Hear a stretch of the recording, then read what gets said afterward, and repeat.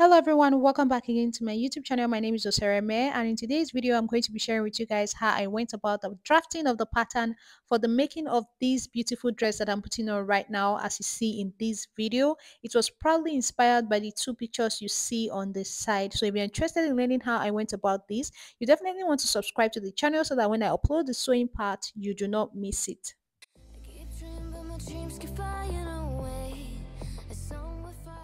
So guys, I'm going to be making mine in white like you guys have seen, and it's going to be very hard for you guys to see the pattern drafting on the fabric. So I'm going to draft it on my pattern paper.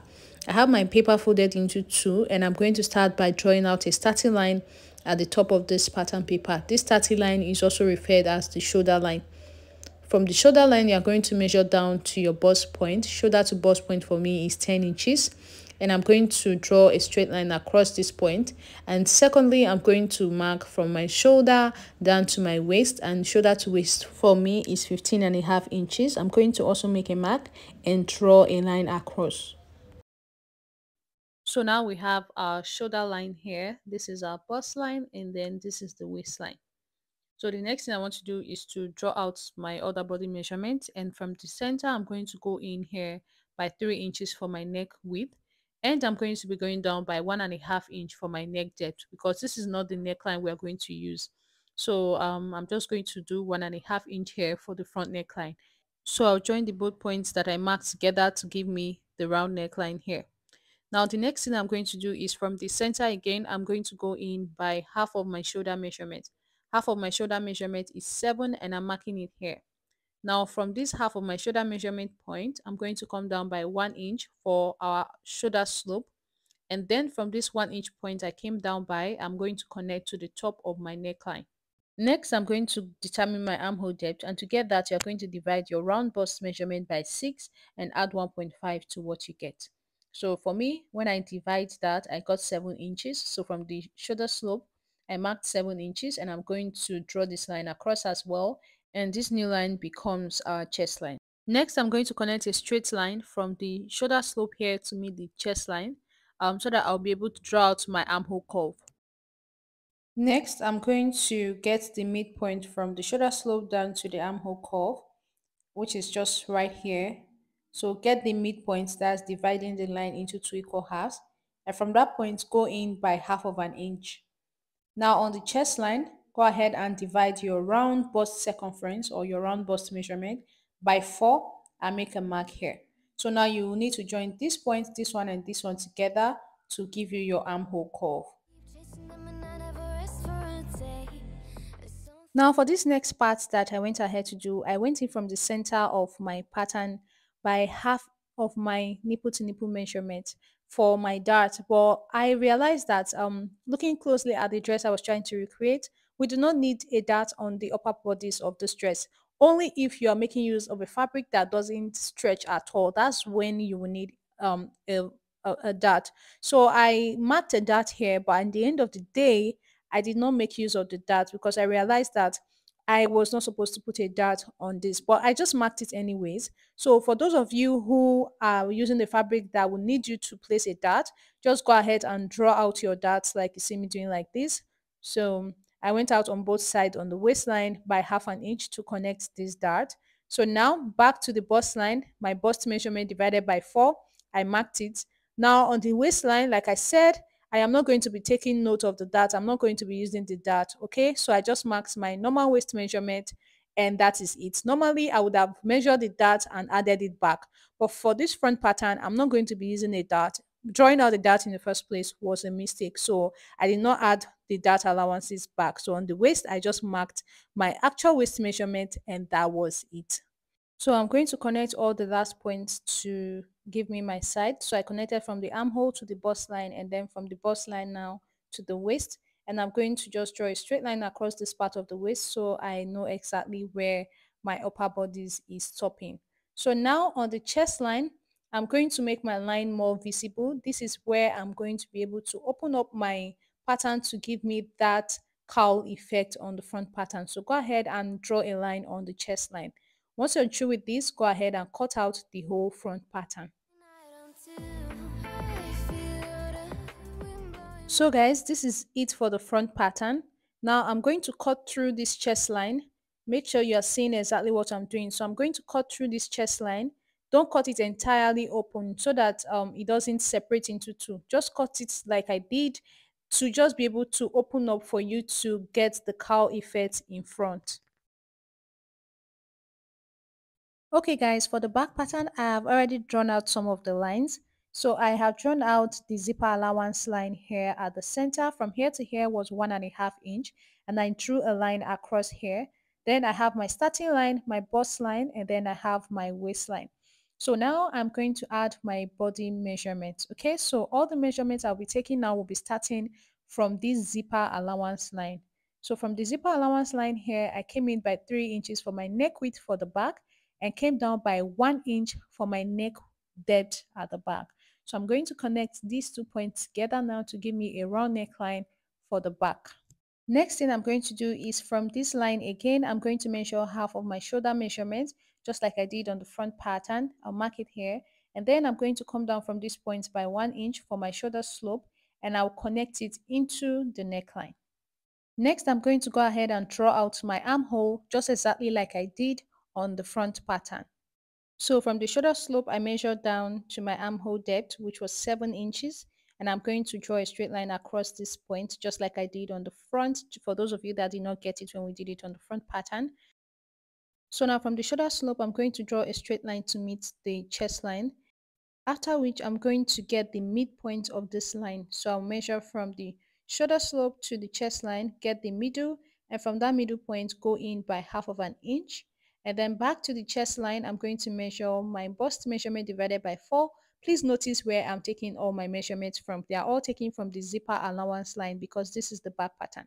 So once you've marked that, you're going to join all 3 points together now to give you your armhole, just like I did on my front pattern. If you do not have a curve, you can totally use your free hand for this. Next, we are going to be drawing out the dart for the back pattern. I'm going to be showing you guys how to go about this, so you want to pay attention to this. So from the zipper allowance line, go in by half of your nipple to nipple measurement and mark it both on the chest line and on the waistline. So just use a straight ruler to connect these 2 points together. Now on the waistline, I'm going to go out on both sides of this line by 1/2 inch, and I'm going to connect it to the top to give me my dart. I'll be doing this on the both sides. Now on the bust line, I'm going to measure my bust measurement divided by 4. Note that I'm taking this measurement from the zipper allowance line. And on the waistline as well, my waist measurement divided by 4, I marked it here. But because I'm going to be taking note of the dart, I had to replace the dart, which was 1 inch. Now I'm going to join all the points together to give me the shape for the side. Now from the armhole to the bust line, I'm going to connect like this, and then from the bust line to the waist, I'm going to connect. Okay. Next, I'm going to extend the back neckline into the zipper allowance area here. Okay. And then on the waist line, I'm going to come in from the zipper allowance by 1/2 inch. This is to prevent the dress from bulging at the back when we fix our zipper later. So from this 1/2 inch point, I connected a slant to meet the top of the neckline, just like you see I've done here.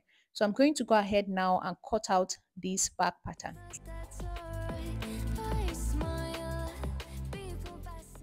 So guys, to get the stylish opening we have at the center back, from the center of my back neckline, I came down by 1.5 inch, and I'm going to go in from this center point by 2 inches. You can go in by 3 inches depending on your size and depending on how open you want the opening on the back of your dress to be. So from this zipper allowance line here, I came in by 2 inches for my opening at the back, okay? And I'm going to use a straight ruler to mark from this point into the zipper allowance. Can you see what I've done here? Okay, so now the next thing, you want to measure the depth of the opening that you want to have. Now this is also going to depend on how open you want it to be and how much of your back you are willing to expose. So for me, I'm going to be doing about 7 or 7.5 inches here. This will also depend on how tall you are. So I marked 7.5 inches. You can mark 8, you can mark 9, depending on what you want to do. Now from this point, you're going to go in by about 4 to 5 inches or 6 inches, depending on how open you want it to be at the bottom part. I marked 4 inches before, but I felt like it was not going to be giving a very fine shape and decided to mark 4.5 inches instead. So now I'm extending my line. Note that I'm taking all my measurements from the zipper allowance line. But when I draw out the line, I extend it into the zipper allowance. Please take note of that. So now I'm going to go up from this bottom line here by about 1.5 inch to give us a curve at the end of this dress. It's not going to be straight connection, okay? So from this 1.5 inch I came up by, I'm going to connect to meet the first line I drew. Just look at what I'm doing here.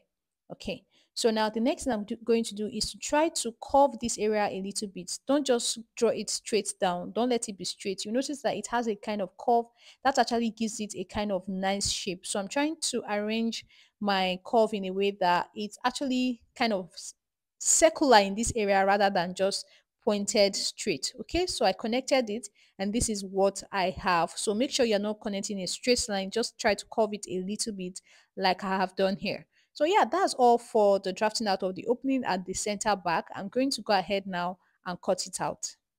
Next thing I'm going to do is to cut off this remaining dart here so that I don't have to start stitching it when I have cut out on my fabric already. If I cut it off now, it still stays that I've taken my dart, so it's still the same thing. So instead of having to stitch it on the fabric, you can just cut it off and tape it back like I'm doing here, and now you can just cut on your fabric directly without having to stitch down the dart. You can notice that the dress we are trying to recreate, there was no dart showing anywhere, so definitely this was how they did it, by taking off the dart on the pattern paper. So now this is the back and the front pattern fully cut out. Now I'm going to reduce the allowance I have at the upper neckline here because it's not needed. We're only going to be fixing a hook and eye there. We don't need 1.5 inch of stitching allowance. So these are the two front and back pieces. This is how to go about the pattern drafting. Now for the skirt part, I have my pattern here and I have drawn a straight line across already for the zipper allowance. I'm about to draft out the back pattern. So from this zipper allowance line at the top of the pattern paper, I'll go in by my waist measurement divided by 4. Now from the top of the pattern paper again, I'll measure my waist to hip measurement, and I'm going to mark it from the zipper allowance line here towards the side. So from your waist down to your hip.